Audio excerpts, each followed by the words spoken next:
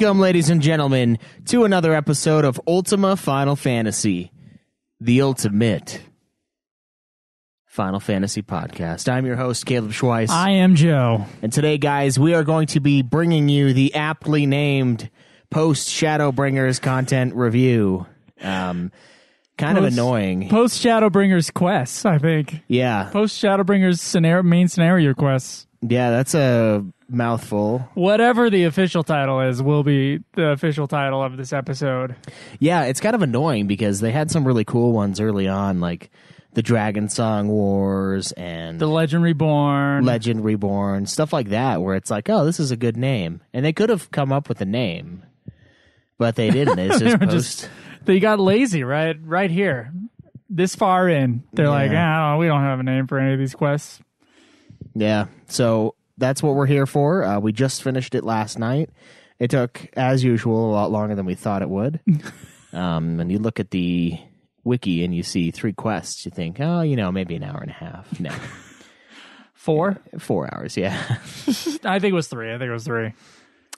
For just the cutscenes. Like, if we didn't stop and take a break, it would have been 3. Yeah, and, before anyone gets uppity about the complaint of the length of the cutscenes, we were talking last night. Somebody had mentioned, well, it is a Final Fantasy. Or no, Joe said he was looking on forums, and there was one other guy who was like, God, is this like way too long for anybody else, or what? Am I crazy here? And somebody's like, well, it is a Final Fantasy. But Final Fantasy X... Final Fantasy X has almost exactly 10 hours of cutscenes. You can go find them on YouTube in like a playlist and see that. Final Fantasy X, however, is a 30 to 40 hour game. Yeah. And so let's say the cutscene ratio for Final Fantasy X being, I guess, for every, 3 hours of gameplay, you get 1 hour of cutscenes for Final Fantasy X, which is a lot for most games. That's a lot. Cutscenes, yeah. And Final Fantasy X does have an exceptional amount of cutscenes. I want to say 12 has a few less. I want to say it's like 8 hours. I used to know the hours off the top of my head, but I don't anymore. We just looked at Endwalker last night, a part 1 and a 2. All the cutscenes put together were almost exactly 20 hours. Yeah. And looking at the amount of dungeons and trials there are, it seems like there's roughly like 5 dungeons in the main scenario quest, which is most of the gameplay for Final Fantasy XIV. And those are maybe an hour each. Yeah. So 20 hours of cutscenes for 5 hours of gameplay in Final Fantasy XIV Endwalker.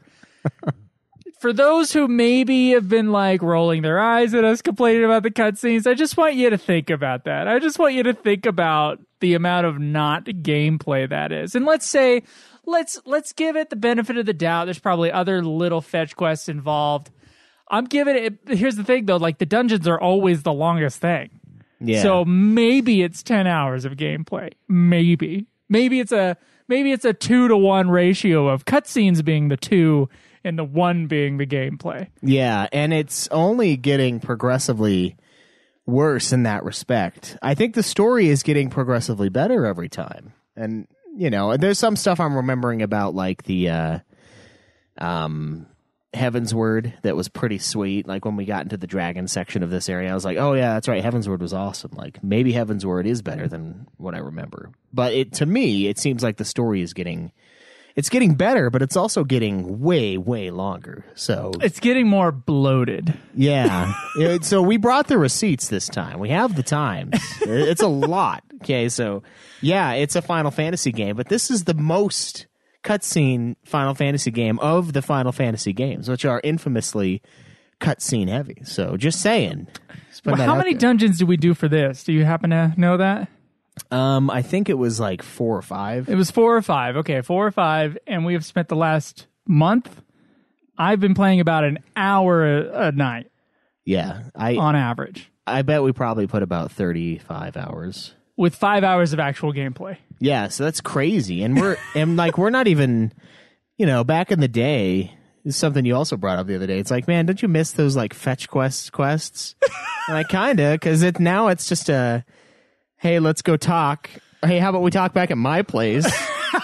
Hey, let's go talk over here.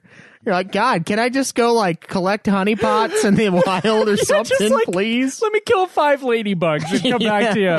I'll kill 500. I'll kill them all. Something to do in between. Here's the thing. I listened.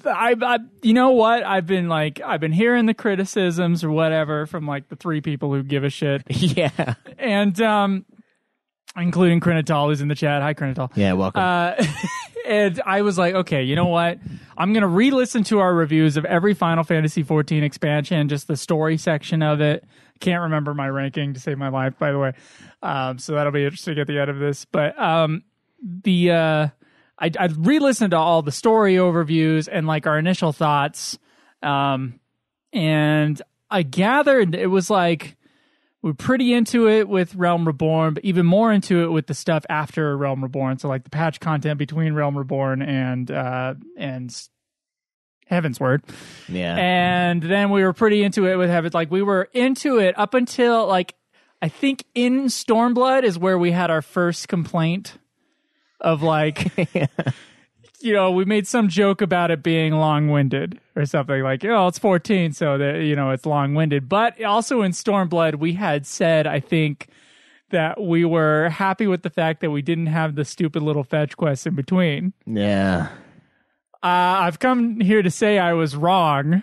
The game has just gotten longer and longer cutscenes and less gameplay as it's gone along, with which, if you can remember all these fucking characters, if you can remember every single event that happened in the last 20 days of cutscenes playing Final Fantasy 14, you might be involved in it. But I mean, that could only be possible if, like, one, you had some crazy memory, which my memory is pretty good, but not that good when it comes to this game for some reason, because of these, like, you know, couple year breaks in between or whatever, and I get back into it. There's a brand new story, and like they have like 1,000 characters whose faces I recognize, occasionally a name I recognize, but not with the face. Yeah. And yeah, I actually like this time around, about halfway through this patch content, I started like, okay, every time I hit a guy that I don't know, I'm gonna look him up.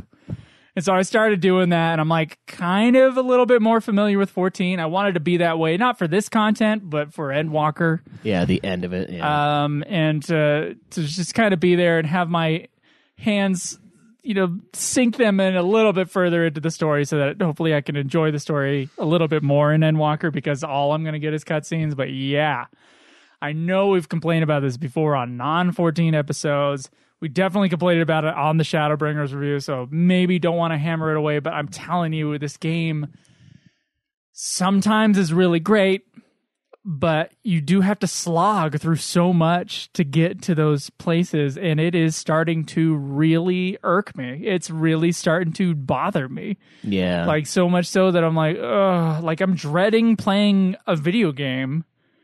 Like, I have to, like, when I turn on the PS5, I'm like, okay, here's an hour and a half of cutscenes.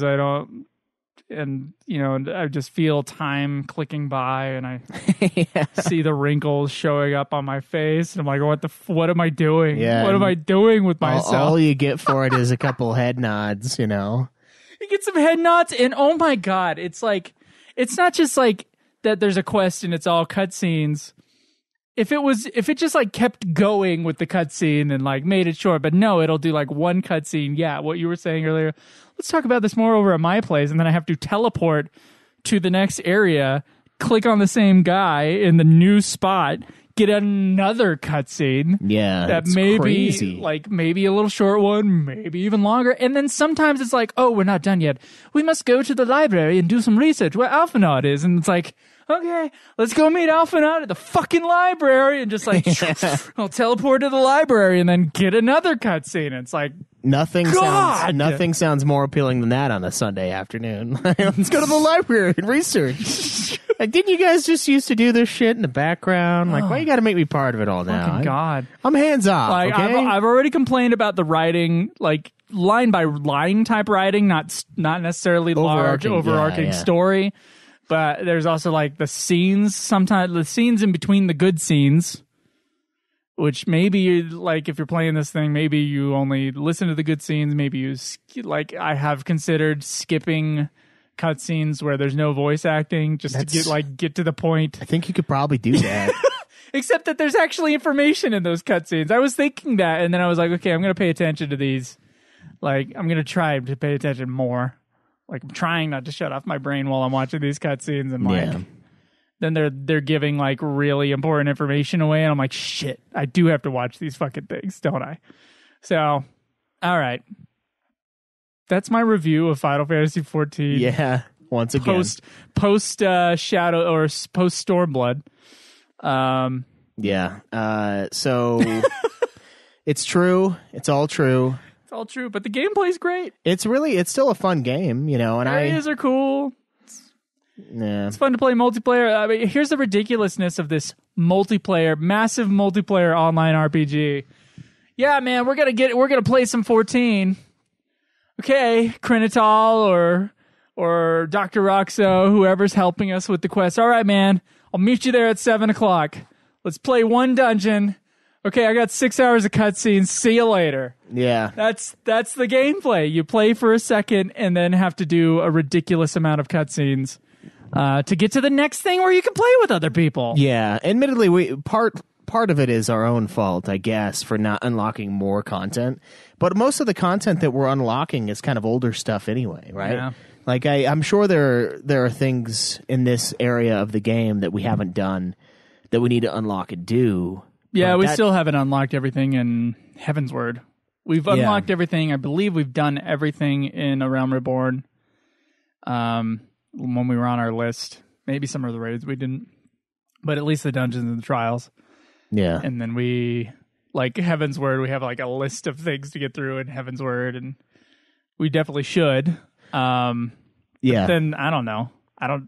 The review is going to take twice as long if we do that, by the way. Because then we'll be playing. Well, we will probably have more fun, but then we'll be playing the game for twice as long because it'll be like, okay, an hour of dungeon, hour of cutscene, hour of dungeon, hour of cutscene. Yeah, maybe we could split it up that way.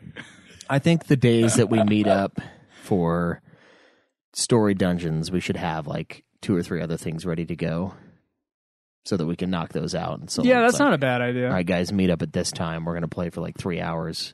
It might be less miserable as a multiplayer experience. Yeah. Really, they should call it a massively single-player online role-playing game. It's like, it's kind of like Bloodborne. You just bring people in for some of the fights every once in a while, but otherwise it's a single-player experience. Yeah. It is. It's just like those From Software games. Yeah, there you go. So, and like it's really annoying, really difficult, but that's just the cutscene part. Then you get to the gameplay; it's actually pretty smooth. Yeah. Sorry. Go ahead. All right. So, the Post Shadowbringers content takes place. You guessed it. After the Heaven's Word, Stormblood, and Shadowbringers expansions, but definitely before the Endwalker expansion. So the expansions... That's for the people in the future listening to this? Yes, yeah. Okay. The expansion's first update, patch 5.1, was released October 29th, 2019, and the final update took place on May 25th, 2021. So this is the COVID patches. Yes. So... Make sure to give them some extra cutscenes, because they're bored. Yeah, exactly. They're trapped in their homes. So, story picks up right where we left off. Our characters' bodies are wasting away in the source, and our friends are desperately trying to return before they die.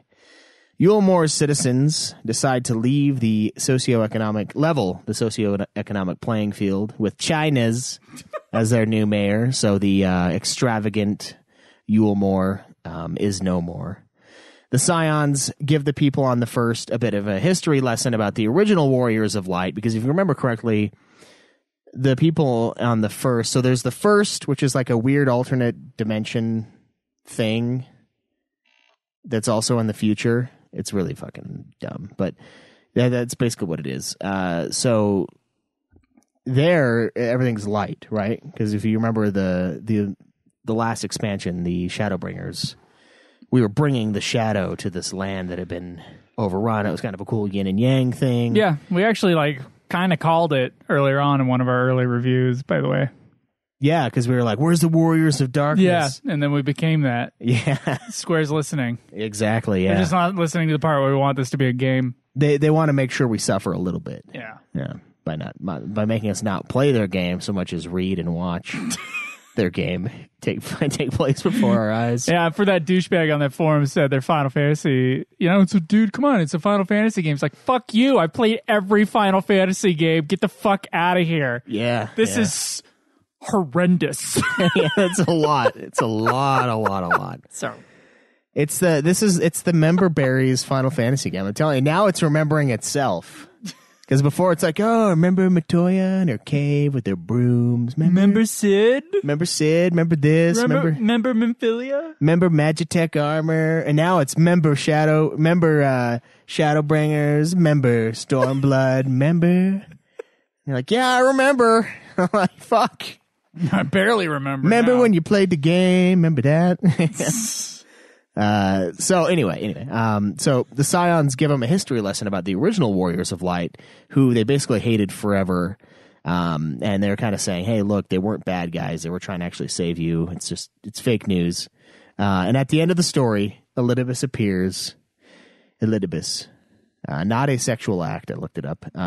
He appears using Ardbert's corpse and attempts to awaken the people to their echo that he then reveals as a fragment of their original selves' powers rather than a gift from Heidelin. So, like, the whole echo thing was supposed to be a gift from one of the primals, right? But in this world, since they're not really a real world, it's just like a fragment of their original selves in the actual world, I guess. I don't really like that in this, so if I'm wrong, I'm sorry, but also not that sorry. So then we find out Elidibus's motives are revenge on Emmett Selk and Lahabrea being killed. And then we find out that he originated the Warrior of Light legend, and he's using the faith of the people who he's trying to, who were at this history lesson and shit like that. He's trying to use their faith to increase his power because he's kind of it's like a weird primal thing going on with these people.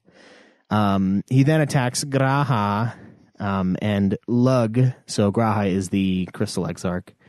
And he acquires a means of summoning, and he is basically waiting at the Crystal Tower for the showdown. I was kind of surprised that Elidibus died so fast in this thing. I was like, oh, I thought he was going to be like the end. Yeah, it was just kind of the first half of the patches. Yeah, so his story. And then we got our Fan Daniel. Fan Daniel, yeah. Dan Faniel? Yeah. Elidibus takes the form of the first Warrior of Light, but he's eventually defeated by Graha and the party, and we seal him in the tower. So Graha fully crystallizes and uses his memories to power up the aura sites that our party is using to return to their bodies. So we're allowed to travel back and forth because we're special. Yeah. But all of our buddies are basically just laying comatose back at home.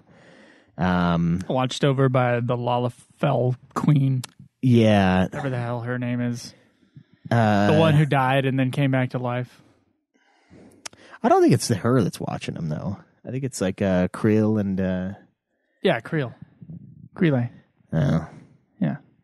Yeah, so... I just think I just got two Lalafells mixed up. I'm sorry, that was racist. Do they all look the same? Yeah. Messed Maybe. up. We'll find out. Krenital will write me an angry letter later. Yeah. He's probably not doing all it right Lalafells look the same. So then Elhus goes to the Crystal Tower to wake up Graha, and upon infusing him with the memories and soul of his future self... Not sure how we did that, but we did. He then joins the Scions. So Graha was the Crystal Exarch, but it's a weird alternate universe, alternate dimension in the future kind of a thing. So we then took, because of the power he gave us and his blood and shit that we used to then pull ourselves back to our home. Somehow he uploaded his fucking memories. So then this kid has all of the memories of the time that he would have spent in the Crystal Tower forever, but he didn't because he's not in that world. It's stupid. It's dumb. But he knows everything. He knows everything now, and he's now part of the Scions. So now we have two Scions who know everything. We have him and we have Alpha Nod. So we have two know-it-alls, but one actually knows it all. The other one's just Alpha Nod. So that happened, and he's part of the team. So one other joke I had in here is like, I can imagine Y'shtola waking up and being like, "What is all this? Why am I covered in stickiness?" Like, just sleeping Y'shtola, you know. It's my rape joke for the episode. Yeah, that's nice. Yeah. But no, really though, Y'shtola, I don't know, man. I don't know if they're going to make her any hotter in the next expansion. Because really, I think Final Fantasy XIV has just been an ever-increasing in hotness Y'shtola. Maybe that's just in your head. Maybe you're just getting more and more attracted to the bunny. Well, she's more of a cat. Oh, yeah, kitty cat. Yeah. She's got ears, you know. Yeah, you know. Just like an ant. She likes like a mammal. She likes to be scratched behind those ears. Yeah. And see, that's weird because I don't, you know. That's the You don't have ears, yeah. Yeah, I don't have ears. But really, though, I'm kind of surprised everybody kind of woke up and they're just good to go. You'd think they'd have, like, joint stiffness and, like, major muscle atrophy. Yeah, no one's, like vomiting. Like, yeah. They just kind of got up and walked. I'm like, man, you'd be weak as fuck. You guys been in there for 2 years. Yeah, you know, anything to elongate the telling of this convoluted story. They should have given us at least 2 hours of cutscenes about like motion sickness, and then let's go. Yeah, could you go do some research at the library about how to get rid of the motion sickness? Yeah, like seriously. And then once you get to the library, they're like, well, there was a book, but the book was missing, and we should ask blah, blah, blah. We should ask Sid about where this book might possibly be. I heard once upon a time he dealt with motion sickness as a guy, and then you teleport to go find Sid. You can't find Sid anywhere, and then you have to do a little fetch quest in order to like open up a thing in order to find Sid in some cave somewhere. That's how this game would shake out, whatever that story is. Then you finally get, you know, Sid, and he's like, oh, it's this ingredient. You got to gather these ingredients. You gather those ingredients. You go back to Sid. There's a big cutscene where Sid makes the potion and he says everything's all right. And then you take it and then you go and then you give them all the potion to deal with the motion sickness. That would be, you know, one way to do it. Come on, Final Fantasy 14 staff. You could have made it longer. Yeah, man. There could have been a whole patch dedicated to us rehabilitating our team. Yeah.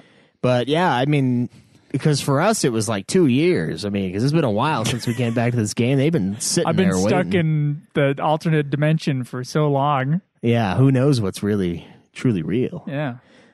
So meanwhile in Garlemald, the Xenos is shown usurping the throne and plans a reunion with the Warrior of Light. He just has to find the dumbest weapon in his arsenal before he can do it. So the party then learns that the Eorzean Alliance has been taking full advantage. We'll come back to that, by the way, over Garlemald's infighting as they are opening peace talks with the Beast tribes. So it's kind of a cool little thing they had going on. They're finally ready to... Yeah, you're getting back into the world that we're more used to, I guess. You're getting back into the regular old world, and it's basically almost like a refresher. That's what I realized, like, the last patch was kind of like, remember the Beastmen? Remember the Sylphs? Remember all these people that you hadn't seen in forever? Yeah. And you're kind of, like, doing a little bit of a world tour as you're setting up Endwalker. Yeah. So Alisaie tests her new phlebotomy techniques as a cure for primal tempering, which is based, of course, upon her experience with the people that were infected by the Sin Eaters in the first. This is when we cure good old Gaboo, favorite character, pet name for my child occasionally, and tiny little Twitch monster in this in this world. I think it was Redrick who was watching me play this game, and he's like, "Someone get that man what is it? I remember it.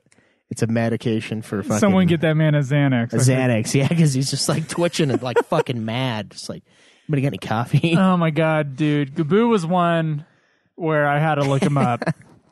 Because I was like, I was watching the cutscene with this fucking annoying thing, and I was like, everybody's talking like we know who this guy is. I can't remember who this is for the life of me. Yeah. I was like searching my brain. I was like really, really trying to like oh, where have I seen this guy? Like, just nothing. Just like nothing came up in my brain. And then I had to Google him, and apparently he was a big deal in Stormblood. And Yeah. it's like, I don't remember him at all. This guy, I have no memory of this guy. We should remake all of the 14 content and just like insert you in the game, and you're just like, hey, who's that? Who the fuck is that guy? I haven't seen him for 4 years, real years in my life. Yeah, you just like whisper over to like one character is your go-to. It's like the really annoying guy, Urian J. You're like, hey, Urian J, who the hell's that? What are we talking about? Just some kid. It is thine friend, the midget beastman from yours, days of yore. I'm like, oh, thanks. He like doesn't help at all. You just kind of lean over like, I'm surprised I didn't get one of those like funny 14 flashbacks they've started doing. Like, I don't think this is something they've been doing the whole time. It's just like when they've talked about a character, and then they have like the still frame flashback of just like that character's face. Yeah. And that is nice because it's like telling the player who maybe remembered, like, remember that guy's face? That's who we're talking about right now. Like, I could use more of that, actually. I could really. Yeah. We've had now here about 150 hours of story content in 14 spread over 10 years or some shit. So Yeah, it is helpful. Yeah. yeah. So yeah, he's cured. We helped unite some pirates in Limsa Lamensa. I hated the pirate section so much. This is part of that world tour you were talking about. Yeah, this is part of the world tour I was talking about, but the pirate section is one of the dumbest things I've ever seen in a video game ever. It's just like the stupidest like pirate code bullshit thing, like Pirates of the Caribbean, but with like really lame pirates who are like, we're not gonna kowtow out or whatever government bullshit. They're all just like out on their ship. They're about to like cause a scene, and then you got the whatever her name is. She goes out. She's gonna fight a duel with these people, and Yeah. and then they have the big head honcho pirates like, stop! You know, he's like 12 feet tall or whatever. Yeah. And then they're like, oh, the captain said no. I guess we're not gonna, revolt like pirates actually probably would in this situation and say fuck you to the old captain. And what a mutiny. Mutiny is Yeah. mutiny. The I guess he was tempered, so they cured him of that. But not that really matters, because you're right, they're just acting like normal pirates. But they're not acting like normal pirates. well, they're acting they like were very Disney, not even Disney pirates. Yeah, I mean those movies are actually pretty violent sometimes. I'm like, damn. They're acting ridiculous. Yeah. Go So ahead. Sorry. we unite those guys with Limsa Limensa again. That was kind of a big waste. And then we start hearing rumblings of mysterious towers appearing across the land. And our new antagonist, Dan Danielson, reveals that he is part of the Telephora Illuminati cult. And his objective is to burn everything down to the ground. Yeah. Just like every bad guy. Yeah, but he also wants to rival the FF11 dancing troupe leader in flamboyancy. Unlike some bad guys in this game. It's about 50-50 now. We're at half dancing troupe guys, half, Dark Lord. It's 50-50. Yeah, the highly offensive gay character in Final Fantasy XI he's got some competition. Yeah. It's like, I think they blew their load with him at Selk being like Arden and 15 being kind of like quirky but like really evil. Yeah. And now they're just like, well, let's just make him quirky instead. Like, we used up the really good one. Now, shit, I guess we're going to have to make this guy just... He literally has scenes with Zenus, and he does dance moves while he's talking. Yeah. And wow. I mean, Zenus... And not to mention his name being hilarious. Yeah. What is it? Fan Daniel? Fan Daniel, that's right, yeah. I forget his real name because I made fun of it so much now. It's like... Dan Daniel? Yeah. We were talking about it last night, and you're like, wait a minute, so... Fanny Danny. Is Fan Daniel, is he like your biggest fan whose name is Daniel, or is he a fan of Daniels? I think your name for fan of Daniels is like Daniel Fanson or something like that. Yeah. Fancy Dan Fanny Faniel Danielson. Yeah. The fuck?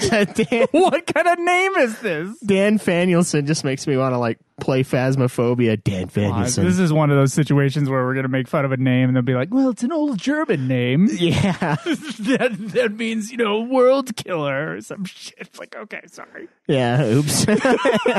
Sounds dorky. Yeah. So, we got a new bad guy.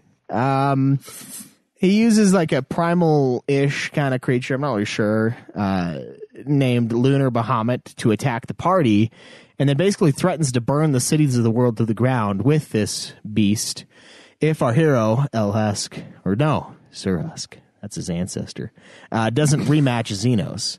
The investigation of the towers begins. We travel to Alamigo to learn that Lise was attacked by a scout who became tempered while investigating the towers. It kind of reminds me of like, I don't know, just any like thrall kind of system where they just get mind controlled. That's pretty much what's happening to him. So Raban sends the Megapus-faced Fordola and Arnivald, a friend of Alphanod's, to investigate the tower. Pussface is a look at the Parasite Eve episode of Nude Clan in order to understand that reference. But go ahead. Yeah. You always bring it up on here, and I'm like, it just sounds horrible and offensive and disgusting, and no one knows what you're talking about. I think it's actually the Mortal Kombat episode where I got called out on it. Oh, was it Mortal Kombat? Yeah, you just on the Parasite Eve like logo you made on my computer. It was sitting when I got home. That was after that episode, so you could just put it on there. One of the Mortal Kombat episodes. I think it's the first one. The movies. Pretty funny moment. But yeah, it's not what you think it is. It's not what I thought it was either. So she's really grumpy. That's basically what it is. And they investigate the tower. They have the Echo, so they're immune to being tempered. So they're good candidates. Arnivald gets attacked, or Fordola gets attacked, and he like jumps in front of it and then is crippled afterwards, but whatever. The party then visits Tiamat for information on Lunar Bahamut, and eventually we free Tiamat. I thought this was a cool scene. Yeah, this is pretty sweet. Anytime the dragons are talking, it's pretty cool. Yeah. I bet you it's like just reverse English or Japanese or something. They just like play the track in reverse. There's something they do with it, or they just make gibberish. I don't know. Similar to the voice effect they do in Leviathan 15. Yeah, exactly. Yeah. So she eventually pledges to assist the Alliance with the assault led by Lunar Bahamut, and eventually. Yeah. We take out Lunar Bahamut with an epic sitar/guitar battle where the mix is clearly too quiet for the sitar, in my opinion. That was an awesome dungeon, by the way. That was sweet. Yep. Especially like the final bit, right when we're going to the final fight. You got the music just raging in the background. A great sunrise thing going on the horizon. Dragons, shit flying around. It's like, nice. Yep. Epic sitar going on. The sitar solo in the heavy metal song really it's sweet. Really makes it stand out. It really does, yeah. Then we return to call the banners. The Beast Tribes and the Alliance set aside their differences, and we do unite against the Telephor Illuminati as the newly dubbed Grand Company of Eorzea. What is it actually called? It's like Telephori. Telephori? Yeah. Some mysterious group. Behind the scenes. Yeah. That seems to be just Fan Daniel's thing, Yeah. He's not just fan of Daniel. He's fan of underground organizations that pull the strings. Above ground, probably on the moon, I'm guessing. Very above ground, like thousands of miles above ground. Yeah, flying with a dragon. Yeah. At least dancing. That kind of a thing.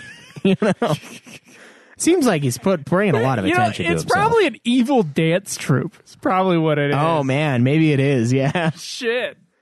That's going to make for some fun dungeons in this coming expansion. Oh, hell yeah. I can't wait for the fucking AoEs. The waltz. The waltz AoEs. Yeah, slash waltz. Hurry.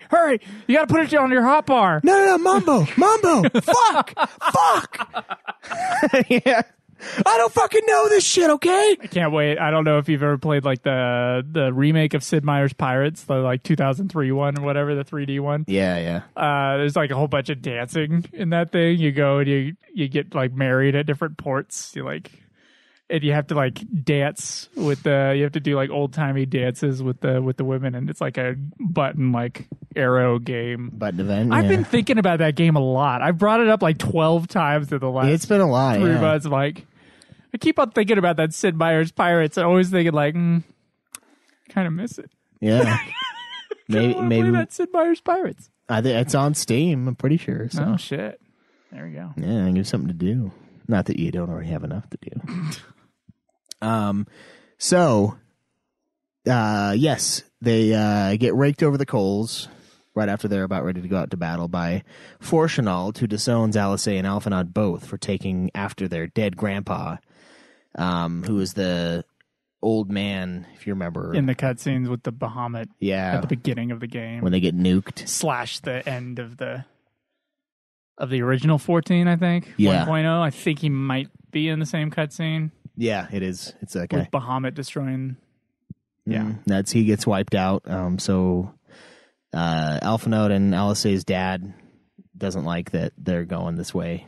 He wants Sherlion to remain neutral since they don't think the end of days is upon them. So it's kind of like a tea leaves reading where they're like, no, it's not time. So we're not going to engage. We're going to be neutral. They're basically Switzerland, it seems like, which kind of makes sense because their kids one of their kids is just like a diplomat, more or less.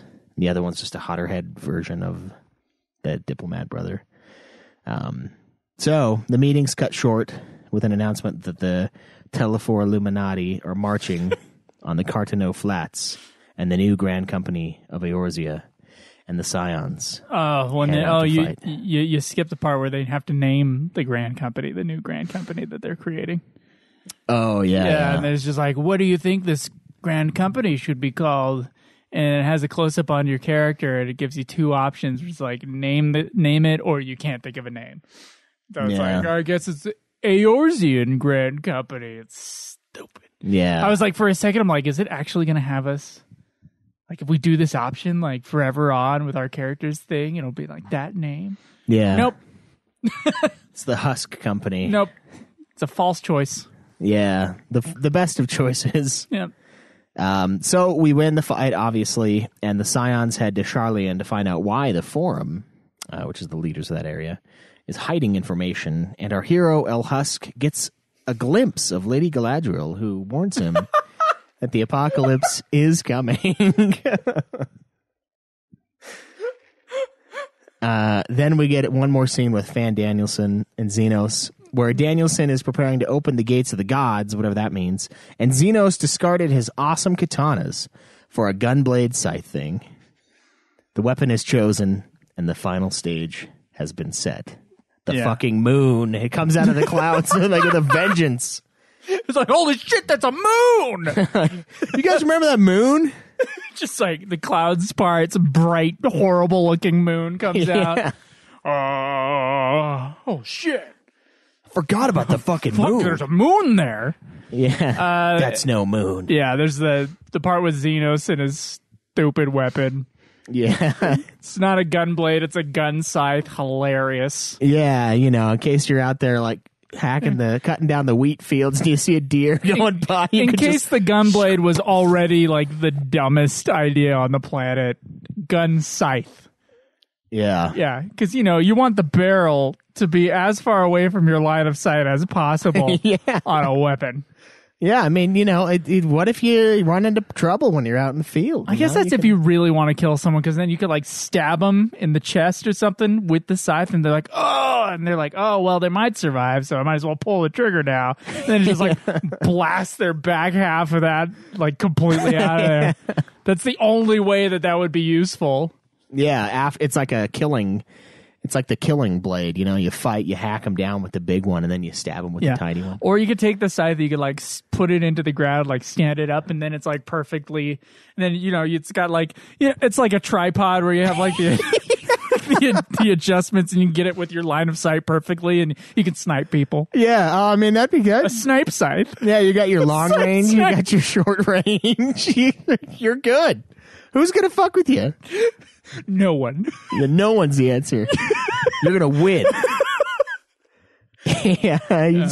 It's fucking So there's tripod. that Zenith says is like his monologue, and he's looking at the moon, and he's holding the moon in his hand, and he's like crushing it with his fists. It's very dramatic. Yeah, the moon's extremely bright too. You got like shadow effects coming off his hand. I'm like, God, hard moonlight. it's a bright ass moon. Like It's you know like the 80s light. cinematography moonlight. Yeah, like, you know the light. The moon doesn't actually have a light source, right? Like it's just a reflection of the sun. Like just checking, make sure you know that. It's a very diffused light, but Yeah. nobody needs to know that. I don't need people watching movies looking for hard light, hard shadows, because they will find them. Yeah. By the way, Yeah.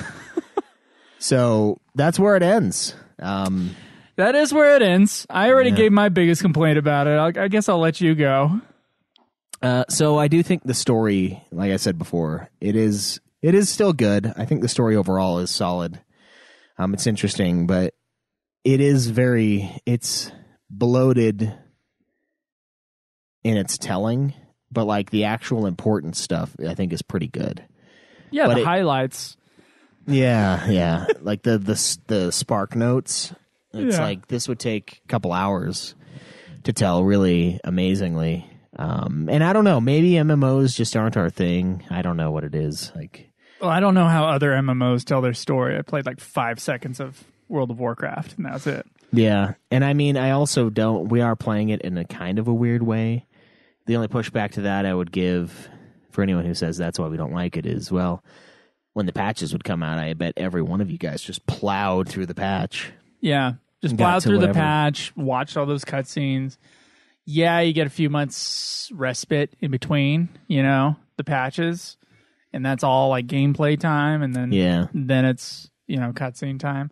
But it's not just the patches; it's like when there's a full expansion, then you're plowed through it just like we will be. Yeah. Like I can't imagine you're just like, wait till I get there. Yeah. It'll be a few months, guys. You're not doing that. You're trying to get to the next dungeon. So you can play the dungeon with your friends. Because by the time the new expansion comes out, you're probably content starved, because it's only every couple of years that they come out with these things. And so when it does release, you plow it to get to all of the dungeons to then add those to your dailies that you do. So you have more variety to go with, to play. Yeah. I thought this one was patchy. Yeah. I actually liked when Fan Daniel shows up. I thought it kind of picked up, and that was kind of nice. Getting the dragon and everything, being reminded, and part of it was me looking up shit on Wikipedia, but being reminded of the world that you were in before you went to the other world. The name of which always escapes me, but the area with all the light and shit. The first. Yeah. When you go to the first, it's, when Dan Faniel, whatever his fucking name is, when he shows up, I thought it picked up. I thought the pirate part was really stupid. I thought that like patch 5.2, where yes, literally they're talking about going and finding information and studying shit at the library, I thought was like atrociously boring. And you were going back and forth like fucking just to go back and forth and like go from one cutscene to another cutscene to another cutscene. I thought that was kind of lame. But every one of these patches outside of the pirate one ends on a high note, I think, with like a pretty cool like cutscene. And I just wish the game was like, I just wish you just got rid of the other shit, or like made that like expository stuff much faster. Yeah. And like, who gives a fuck if like you only have 3 hours of cutscenes, like if they're good. But these aren't. I mean, I don't think they're that good. So I'm excited to see Endwalker. I'm gonna really try to pay attention, really try to get into it. I'll give it that. Shadowbringers, I remember with Shadowbringers, like I was into it at the beginning and I was into it at the end, and then the stuff in the middle was like really difficult for me to just like hang on to and pay attention to. And I'm hoping that's not the case with Endwalker. We've only heard good things. So I'm excited to see that. The stuff with the dragons was awesome, I thought, at the end. And all 5 of the dungeons were sweet. There were no trials this time around, were there? I don't remember one. I think we had one right after a dungeon. Oh. Yeah, you're right. We had a trial that was like immediately after one of the dungeons. So it was one trial and like 5 dungeons. 5 dungeons, because it was one per patch. And all those dungeons are fantastic. They're all beautiful. The music for Shadowbringers, the stuff in Shadowbringers is still really good, including the new like heavy metal sitar track, which I think the sitar is mixed a little high.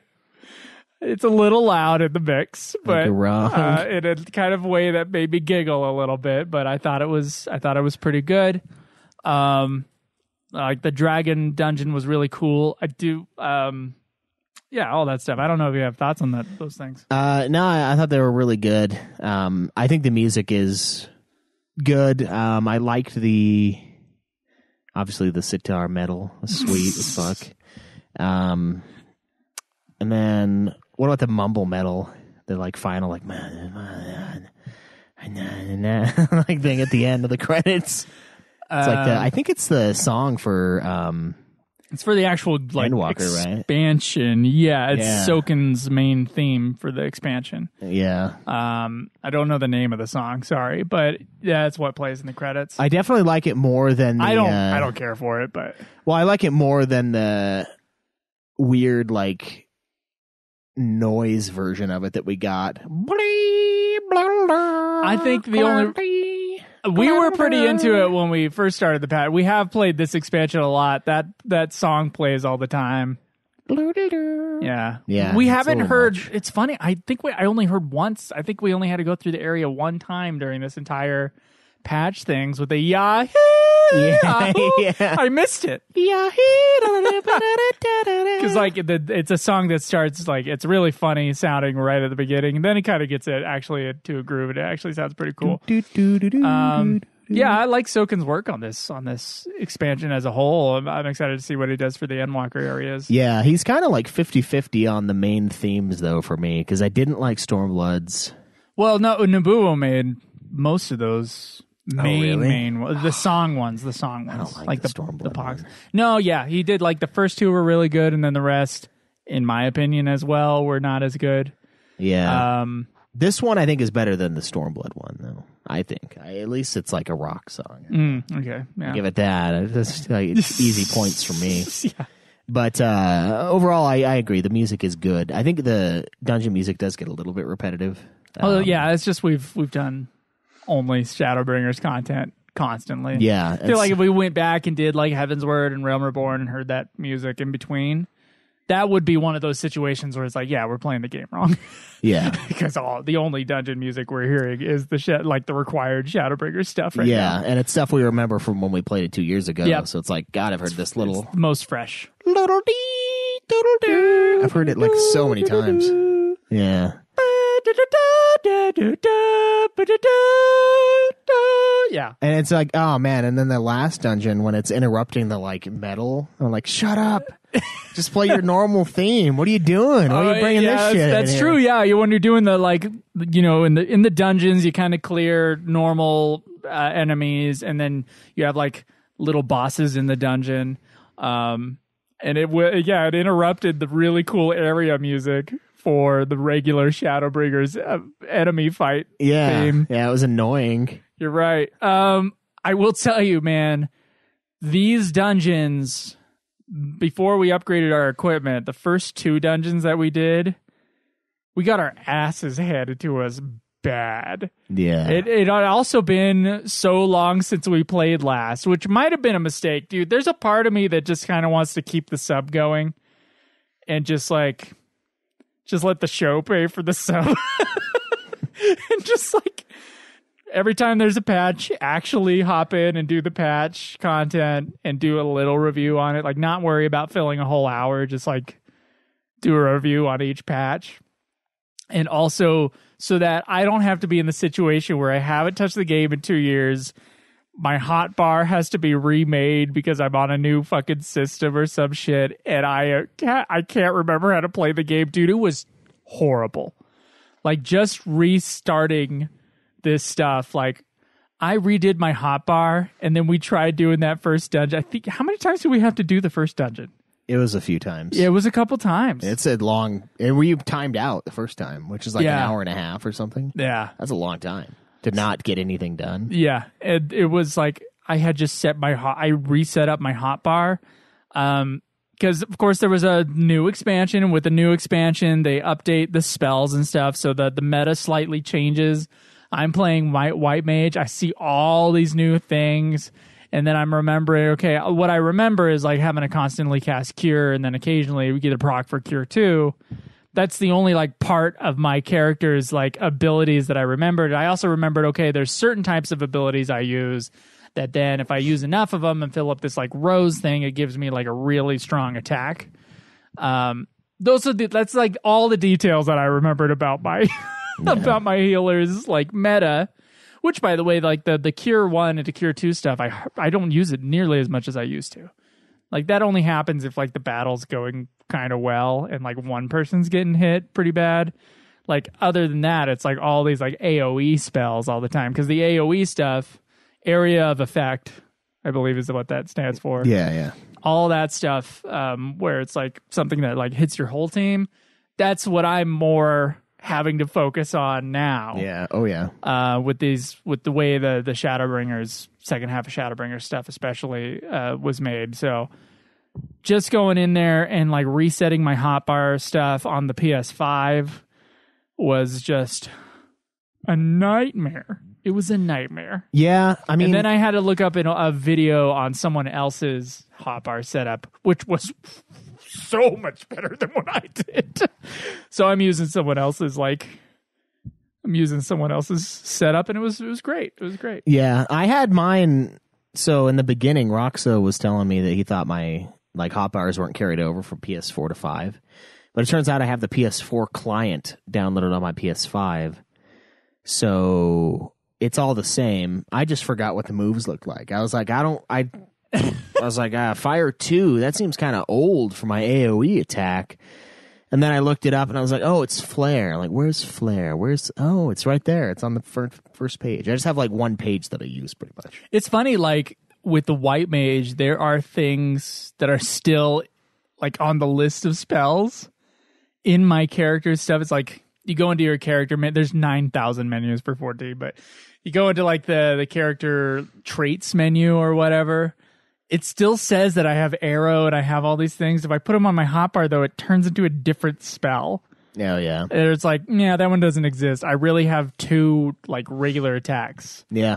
They dumbed it down there. They stripped it down hard. They did, which I in some ways, I still have I have a lot of spells. I wish I had Raise. I used to have Raise. Oh yeah, that would be nice. Anymore. Hey, Square Enix, can we even if it might be like a really hectic spell to get and it has like some like god awful cooldown, if maybe a tank or maybe a black mage or someone had some sort of ability to raise someone, that would be nice. Yeah, that would be nice. Like just for that crux battle where the white mage gets hit by some AoE, that's some bullshit AoE, and you're 3/4 of the way through a boss's health, and it's a really hard fight. You know, make it really hard to do, but just one Hail Mary raise would be nice for another class.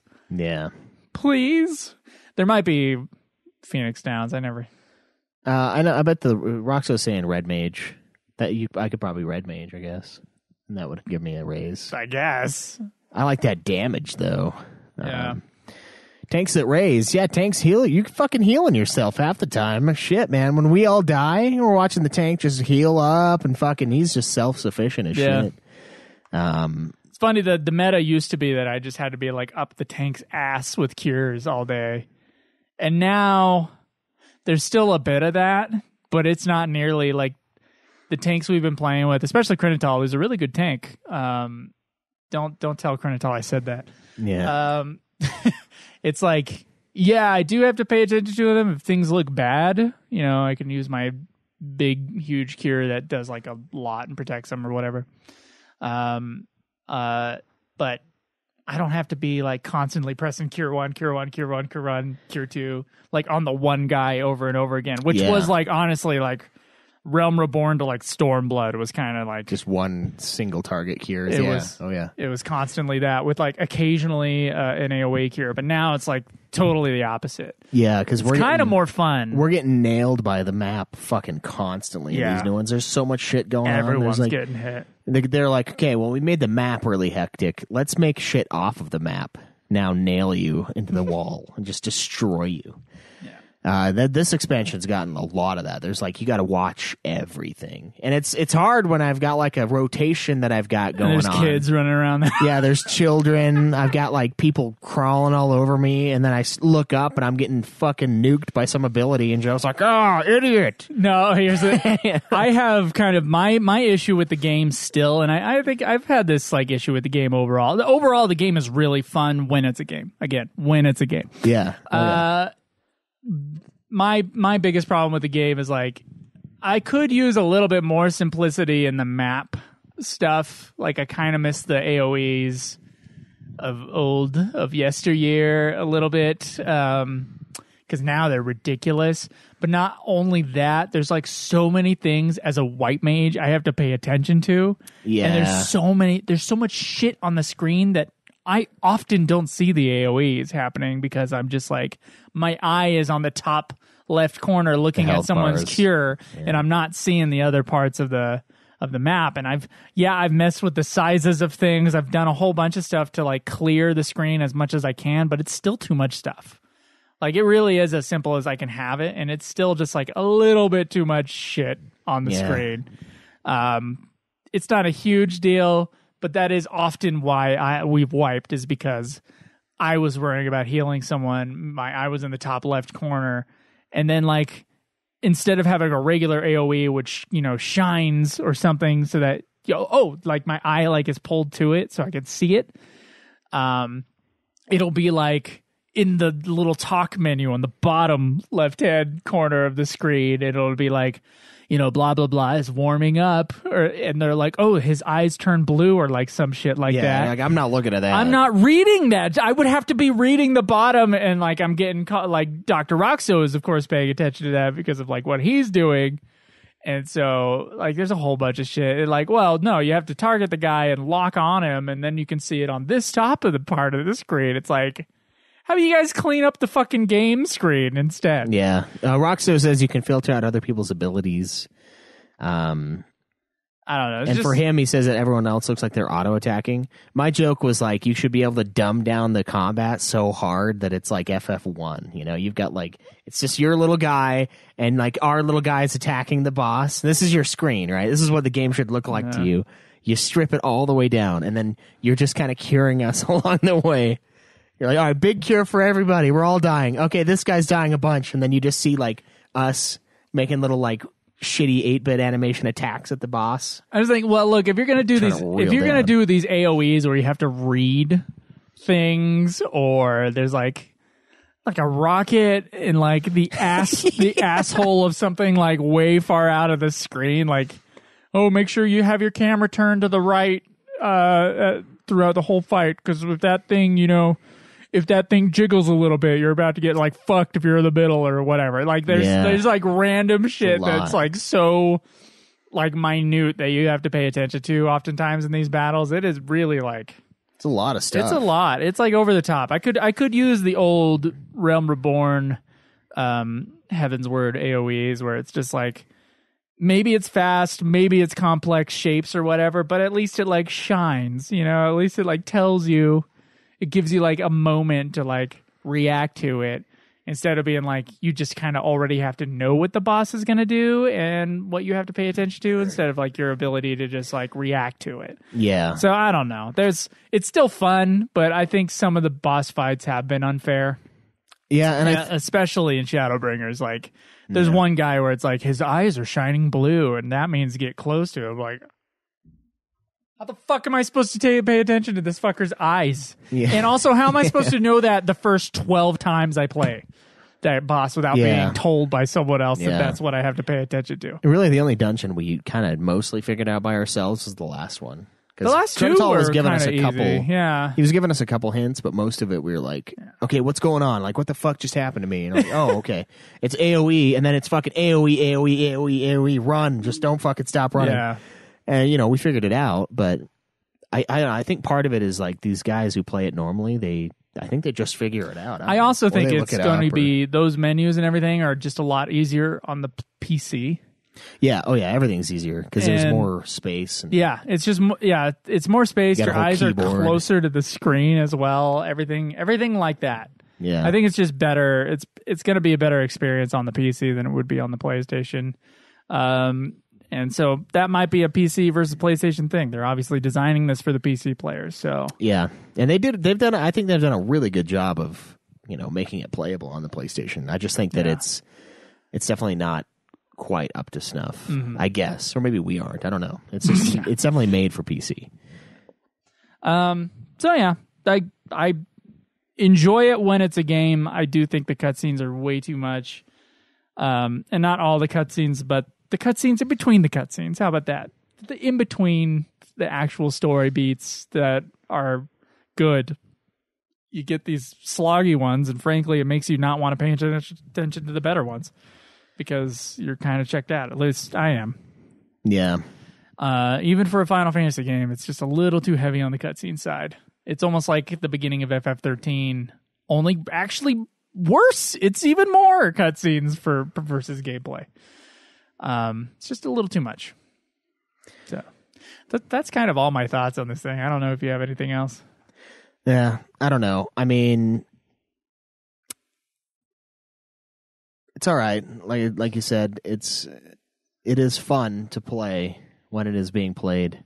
That's why I'm trying to get the platinum on the PS4, right? And I'm doing a lot of the side stuff like fishing and like doing all that, and that to me it's kind of boring, but it's also a little bit more interesting because it's like, oh, I have to catch this bait to then go catch this creature, and it's like there's a little bit of it's fun to play it even when it's not that fun what I'm doing in the game. And so like there's a lot of stuff that we haven't done in the game that I think we need to start incorporating into the game, but at the same time most of that stuff, like we said earlier, is older, so it's like, does it really count? I don't know. I'm not sure how to feel about the pacing of the gameplay because we're so far behind on some of the side content that I don't know. Maybe with this new expansion, well, not new, but with Endwalker, maybe we try to do all of the stuff that's in Endwalker while we're playing it, and then maybe that might make it feel more like it's a little more balanced. Yeah, maybe. I mean, we might be like trying some ridiculous hard fight trial over and over and over again, and that would add to the gameplay time. I guess you're right. Yeah. So that is something to consider. We should definitely talk about that. There was something else I wanted to say. Yeah. Fabesy in the chat says, y'all want some exposition with your exposition? Yes, please. Yeah. A little more. Yeah. Exposition with your exposition. It's almost like the middle of the Wheel of Time right now. It's just like 9,000 characters, really slow pacing. Yeah. We all know that the beginning and the end of Wheel of Time is what's good. It's not the middle. I mean, that's kind of how these expansions are going. And that's how these patches are. It'll be like the beginning and the end of the patch. They'll have like the big dramatic scene that's better paced with better camera movement and all this and better writing, and it's all there. But in the in between shit, it's like 9,000 characters, half of which you don't remember, and it's just woo. Yeah, it's a lot. It's a little much. Yeah. But overall, overall, I actually think it's starting to be a net negative just because of the gameplay issue. The thing is, guys, if we decide to do more gameplay, it'll just be a lot longer before another episode comes out, because then we're just gonna be in 14 playing it. So the 20 hours of cutscene plus 5 hours of gameplay will become 20 hours, and that's 40. That's gonna be like at least 40 days before another episode comes out. Just think about that. I'm sparing about an hour a day. I've been doing that since 2014, and not changing. Yeah. Yeah. I think we definitely need to start catching up on some of the raids and trials and stuff that we're behind on. Yeah. And that's stuff I want to do anyway. I want to experience it all. So I think we'll start making our nights that we get together more of an event, I think, when we get together for the dungeon that we're on. I think we need to have, okay, get this and this and this unlocked, and we'll do these. Oh, the thing I actually wanted to say, I remember it now. Final Fantasy 14, I don't know where it is in terms of like its overall, like how many people are still playing the game versus how many people were playing it 3 years ago. My guess is that there are a lot less people playing it now. And that's mostly based upon the fact that they even added trusts to the game in the first place. Now you can play with the other characters in the story. Like they become trusts when you open up a dungeon. Yeah. And you can single player the dungeons now. I've never actually tried it because I don't want to. Yeah. But it's, it's something they eventually did for 11. There's not that many people playing 11 now. And it's something that they now have for FF14. And that's a little concerning, and it makes me wonder, okay, so they're doing all this cutscene stuff for the super fans that are still there, that are going that far into the game. You have to play all that content to kind of get everything opened up for you. And so I can kind of see it like Square Enix kind of like going the more narrative route, less multiplayer stuff is it might, like, I don't know. This is an actual chicken or the egg argument. Here is like, what came first? Like less people playing the game and getting excited about the actual game part of it, and then they increased the length of the cutscenes, or was it they started getting more and more, long-winded with their story content, with less dungeons and things to do for multiplayer experience, and then that makes people drop away. Or at least Square is anticipating that that's going to be the case. So, which would be, it's aging, so that would make sense. Well, I know that when it came out, it was so packed that you couldn't actually buy the expansion. They took it off the market because there were so many people playing it. This Endwalker. Yeah. Wow. So it was so big that they stopped making money on it because they couldn't justify taking your money because they knew you weren't going to get to fucking play the game. Well, then why the hell do the trusts? I read something somewhere earlier that mentioned the trusts, but I was like, oh, it's been there for a while. I'm not going to bring it up. And now I wish I would have fucking written it down. Okay. It had something to do with getting... Let's see. We're reading a thing here. I can't remember. There was something about why they did it, and I think it was to like help players who are starting out get caught up faster because there's less people playing the old content. Well, people are doing their dailies, so it's like a dungeon roulette. Yeah, like wouldn't people you would still snag be able those. to code in some sort of like, we got 15 new players Get them in this in now. world today, you know. If they roll into a dungeon, make that the daily. You think there'd be some way to do that? Because there could be. You can kind of like check mark which dungeons you want in your dailies. So maybe there's just like, there's a larger chunk of players than I would assume, like not like deselecting old content. So that's a possibility with their. And Roxy brings up a good point in there. The servers are always full. And you usually have to wait to log in. Yeah. Unless it's like last night at 3 a.m, I didn't. When I got on and cracked some beers and started fishing.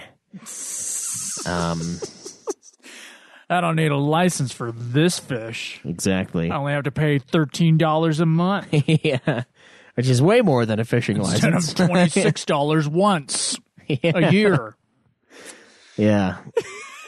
So I guess the queues is part of the reason why they did that. So yeah. Okay. Well, I guess I'm wrong with that, but I don't know what they're doing. I don't know why they're doing it. Like it's getting less and less of a multiplayer game. Like it used to be like those single player things that are basically dungeons, but it's a single player thing in the campaign, which we had a couple in this.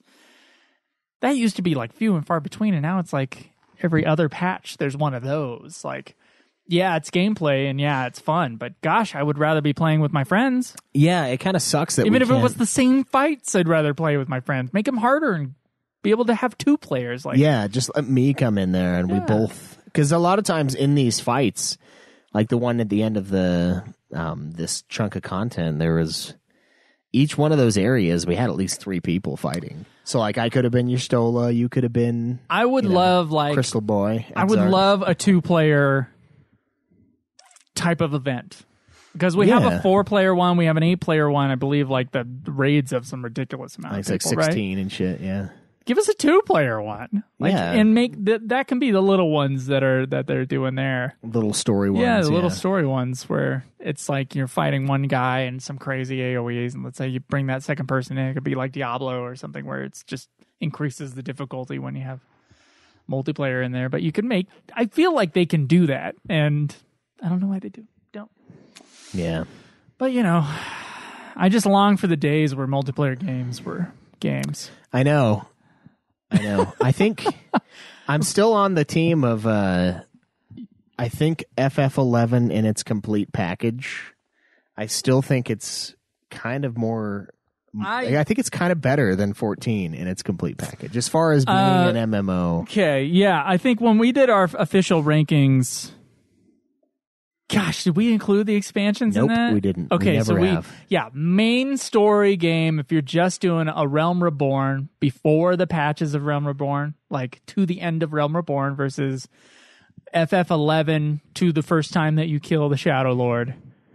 Yeah, FF14 is a better game for sure. Yeah. But all expansions included, overall multiplayer experience, overall story experience, by the way. Yeah. FF11, even though the quality of life is way better than 14. Yeah. I even think that the actual when you're in doing dungeons in 14 is funner than anything in 11. But overall, 11 is a game for almost all of it. Yeah. And that's the difference. Unless you're playing Treasures of Ottergon. That is cutscene after cutscene after cutscene. And yeah, that's the only one, though. Yeah, that's the only one that expansion felt that's like that. And it was fast. We did that in a week. We did. We Japanese midnighted the hell out of that thing. We did put a lot of hours into it, though. Yeah. We are piecemeal milling it a lot more than we used to. We used to chunk shit. Yeah, like hard. Yeah. We did 3 of those in a week, I think. We were just like fucking. I will say, by the way, we started the Shadowbringers shit. We did do a 14-hour 14. To start off. Uh-huh. Yeah. That's a lot of time. Yeah, and we did I think every 2 hours we would do a optional dungeon. We were opening up stuff. That was our pattern for the 14 hours of 14. Yeah. Not a bad idea to do again. No. Except it is a horrible idea to do again. It is also a bad idea, yeah. It's not a bad idea, but it's also a bad idea. Yeah. But no, 11 it's a game the whole time. The thing is, with 14, I think I talked about this last time.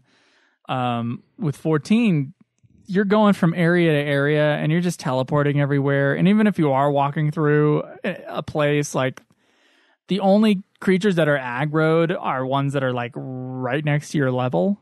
Yeah. And even then, they are never a threat and you can always run away. And I would have never thought that I would have missed the days of being fucking ass raped on my way to Bastock or something. I can't believe I kind of missed the fact that FF11 was a challenge the entire way through. Yeah, yeah. And it was just because the thing that I miss about it was that you're doing something. It's a game. Yeah. You're meeting up. You have to work together because sure, those enemies aren't that strong, but when you get 15 of them, they start hitting. They hit hard. Even in our and we played, by the way, the easiest version of 11 there is. Seekers of a Dueling patch came out, or not patch, but expansion came out, and they nerfed the game. Yeah. And that's the version we played. And it was still really difficult. But yeah, and it made it for made a multiplayer experience out of it. I feel like there's somewhere in the middle that these two worlds can meet and we can actually have a decent story, well told, with a lot less cutscene, a little bit more brevity, while having a huge expansive world, while also having lots of things to do throughout the whole thing. Like, I don't know. It's just somewhere in between, some middle ground where it doesn't have to be like fuckery with 11. Yeah. But not as and not nearly as brutal, but just like the fun factor of 14 needs to be a little bit more in it. But 14 only has that fun factor every once in a while. Yeah. So I miss I kind of miss the heroine of each of the like things too. I was like thinking about that the other day, and I was like, man, I kind of miss that. Like 11 had more self-contained stories. Yeah, I think Wings of the Goddess was the best expansion of 11, but they all had a heroine that was kind of the main character of that expansion. Yeah. And so I think the storytelling might have been just like, not in every expansion, but just like in general, just a little stronger. Yeah, and like it's weird because I'm like, they were all very endearing, and by the end of them, I was like, I really like this one now. Yeah. Like, I was like, after the last one, I was like, oh, this chick's way better than the last one. And like each one of them, they had like enough development in them, and I was like, man, it's like, yeah, I kind of love this character. Like 14 takes the approach where you are the main character. Yeah, and that's I don't. And there's a big group of people who you have to remember, and every time they add a character from an expansion, they become a main character, or they become one of the team. You know. Yeah. And it just makes it bog down. And 11 was just a little bit more stripped down in the storytelling. So I kind of miss that, man. Yeah, I miss that too. I'm missing it now for sure. But it's like I was excited. I was like, Joe, we're gonna play together. And it's like every once in a while, I'll meet you here, and then we'll play for an hour, and then all right, meet you in 10 hours of cutscenes. We'll play again. See you, buddy. Yeah. It's just vicious. I don't know. And maybe it's partly our fault, because you're right. When we did 14 hours of 14, every 2 hours we have to do something else because it's a lot, and we're going to want to kill ourselves. So FF11 did have patch content that someone just brought up in the chat called Voracious Resurgence. Yeah. Not an official expansion, so we have no requirement to play it. But I bet if we went back and did that, we would be like, oh my God. Someone get us back 14. This shit's brutal. Yeah, probably. I mean, if they complete that line of quests or whatever, I mean, I wouldn't be opposed, because we did the Shantoto, and those were just little like quest lines. I'll have to Kupo de Tat. We'll have to look at it. If it's enough to make it worth it, I'd be interested. But technically speaking, we don't have to, because we only said expansions. Yeah. But I don't know. Who knows? I don't know either. I kind of like having 11 just like in the past. Yeah. Because then we can talk. We can then rip on. Yeah, we can rip on 14. Yeah, about how this game that came out 21 years ago better. Like you could just say it's better in certain ways. And I agree. Still better in certain ways, and there's like 14 can right its wrongs. If Endwalker really is the end of the main story of 14, then we can actually have like, it's a possibility if they fucking do it to have like a self-contained story for the next expansion, and like maybe mix up the way that they're telling the story, and maybe add some new gameplay elements, or at least give us a little bit more of the actual gameplay part. I don't know. I don't know how many hours of like employee time it takes to make those cutscenes versus making a dungeon. It definitely is more taxing to make one of those dungeons, I'm sure. Like a lot more programming, a lot more design has to go into it. But maybe cut your cutscene department to like 3 people, and then fucking like hammer into the gameplay stuff. But I don't know. I don't know either. And it's just gotten more and more long-winded as 14's gone along, which is too bad. But yeah, I swear to God, I'm going to try for Endwalker just like I did for Shadowbringers. I'm going to try to pay attention and try to get roped into it, and give it a good chance before I cast judgment upon it. I hope to change my mind. I hope to have a really good time in Endwalker. But we'll see. That's what's next. Yeah. Walker. Do you want to pull up our rankings for everything else? I don't. We would have to listen to the end of the last episode, huh? Yeah, you want to do that? Okay, let's do it. All right, we have listened to the end of the last episode to see what our previous rankings were. So long ago.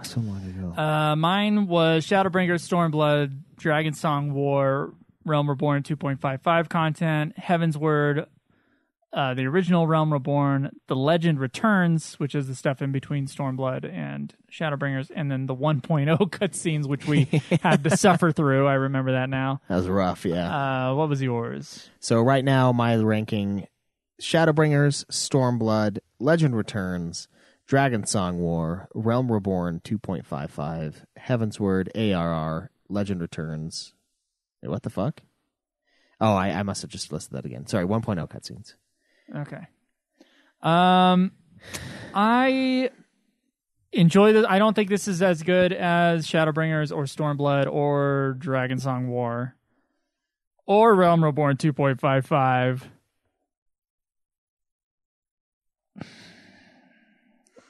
I'm going to put it below Heaven's Word, I think.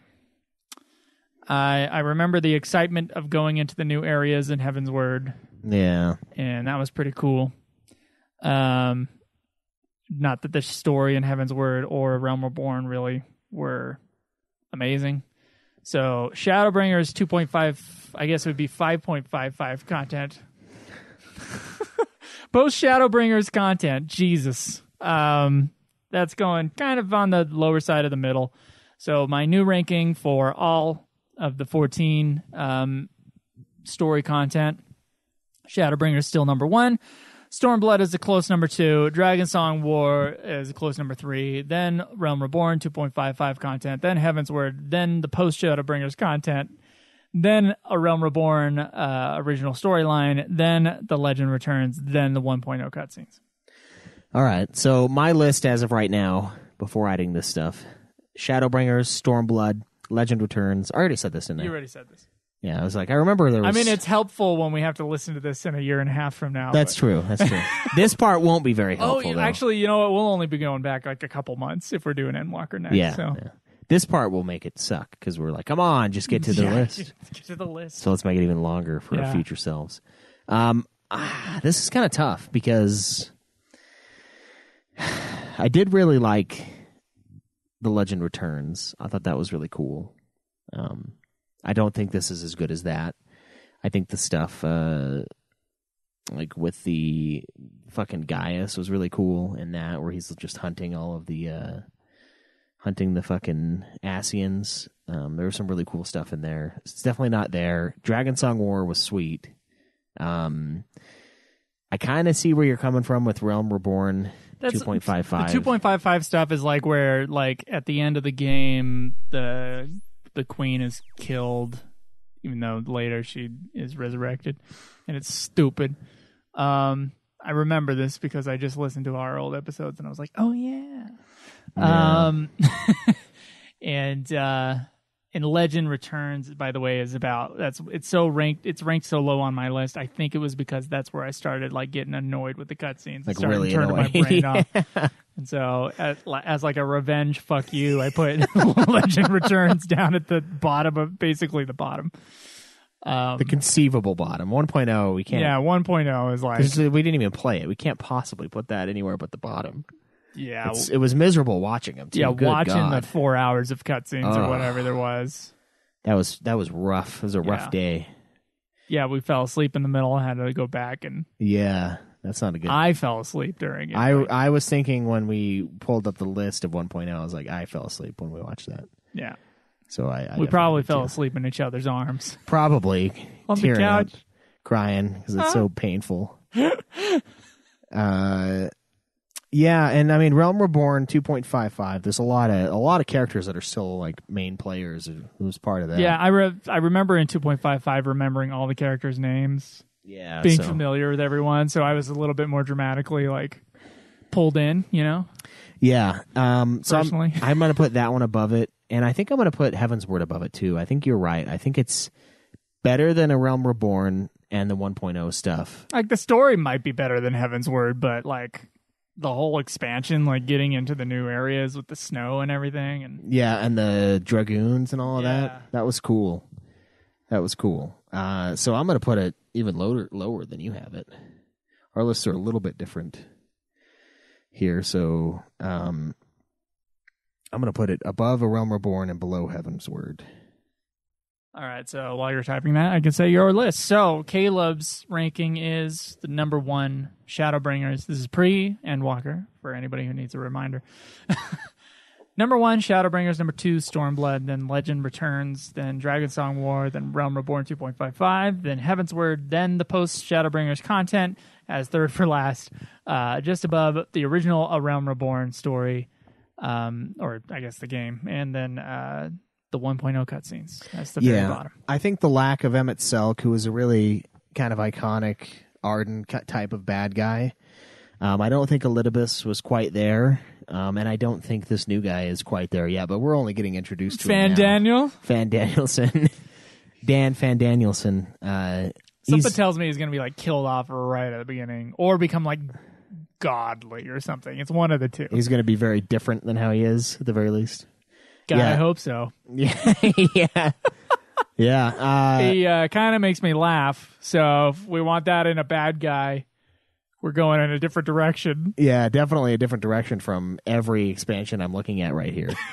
I just think that the fact that, I don't know, I feel like they're at a loss for like a really good bad guy. And I mean, I guess they still have Xenos, who was a really good bad guy, and that's why Stormblood is so high, because he was pretty bitchin'. He was evil. But now he's like, yeah, he's back, but they already killed him, so like the steam of him being the climactic end is over. You know what I mean? Like, he's not going to be the end bad guy. I'm pretty sure in this one it's going to be, or as Dr. Roxo said, Endwalker wraps up the whole story we've been having the whole time. So yeah, maybe there's a secret bigger baddie than all of them. Yeah, all behind the scenes. It'll be right at the ending quest. It'll be a switch. Yeah, it'll be a nice old school bad guy switch. Remember those? Oh, I remember. I think that's a good place to end. Yeah. Thanks for hanging out, guys. Be sure to check out our other podcast, Nude Clan Video Game Podcast, the Godzilla podcast. You guys just recorded an episode yesterday. We did. So what was that on? What episode did you record? We did one on Tokyo SOS, Godzilla Tokyo SOS. Is that a movie? That is a movie. Oh, nice. Back to the movies. Are you done with that show? No. Oh. We also did one on the show. Oh, okay. We watched the last 3 episodes of season 1 of Godzilla, the series from 1978. So not Godzilla, the animated series that was on when we were kids. The shittier one. Nice. By far. It is something that makes me and Drew want to blow our brains out when we're watching. And it is one of those things, by the way, even worse than the bad Final Fantasy games. My memory wipe after those things is immense. Like, it's just like, I think we talked about this on Nude Clan. It's like, I know my memory is fine because I've been studying Spanish for 3 years and I'm doing great. And that makes me thinking, like, why the fuck can't I remember something right after I played it or watched it? It's like my brain has decided. It's like, it just knows. It's like, you don't care about this, do you? Yeah. You don't need to review this for a podcast, do you? You really need to review it? Yeah. It's just like, it's just gone. It's gone right after. Yeah. I was really trying to pay attention on this one. I think I largely did a better job of paying attention on this, this patch content, but still not perfect. Yeah. So glad you did the story write-up. Yeah. Endwalker episode is my episode, so that'll be fun for me. Yeah, enjoy that. Yeah, 20 hours of cutscenes. So we got those two. We have For Future More, A Song of Schweiss and Johnson. Gonna be coming back for the prequel show. For what is it called? It's called I almost said the book. The book is Fire and Blood. I think it is. Is it House of the Dragon? I think it is House of the Okay. Dragon, yeah. I remember the book name because the book name is better. But I guess this is a little more, I don't know if it's more name recognition. Dragon, there's a million things with dragons in it. But yeah, we'll be coming back for that. So, yeah, get excited for that. Sweet. And then, Puff Hour, Dragon Quest podcast, and Nude Clan. yeah, Which we haven't even mentioned, have we? I said Nude Clan first. Oh, you said Nude Clan first. Yeah. I'm sorry. Okay. And then the others. Yeah, there's others. There's stuff. Other stuff out You there. check them out. Be prepared. Be ready for Endwalker. If you have a review of Endwalker, you want to send it to us, you can do that at fffanatics123@gmail.com, or you can join our Discord, and there's an area for reviews. And you can join our Discord. There should be a link to that in the description of this episode, where you can join the conversation and have a lot of fun out there talking about Final Fantasy or video games or Godzilla or whatever the hell you want to talk about. Yeah. After we complete the Shadowbringers or Endwalker content, we will then be moving on to the standalone Stranger of Paradise Final Fantasy. Another Origins. multiplayer game that seems like it might actually be multiplayer. It seems Like with playing a game. Yeah, where we play together as multiple people all the time. And then we're going to be diving into the long-winded as well, Kingdom Hearts series. Yep, all the Final Fantasy cameos in the Kingdom Hearts series. There's like 22 characters in Final Fantasy or in Kingdom Hearts. I was looking it up the other day. So there's a part of me that was like, well, let me just check and see which ones have Final Fantasy characters, and then maybe we can skip a couple games. I don't think we can skip any. Yeah. Yeah. So we have those 10, Chrono Trigger, Xenogears, Bravely Default, and then those game sequels. Yep. And that's all we got left. So stay tuned for the rest. Yeah. of Should be our only time. like 4 years. Yeah, there's a couple, This 10-year project. Yeah, exactly. Ultimate Final Fantasy, the ultimate Final Fantasy podcast. All right, guys. Yep. Until next time, enjoy the grind.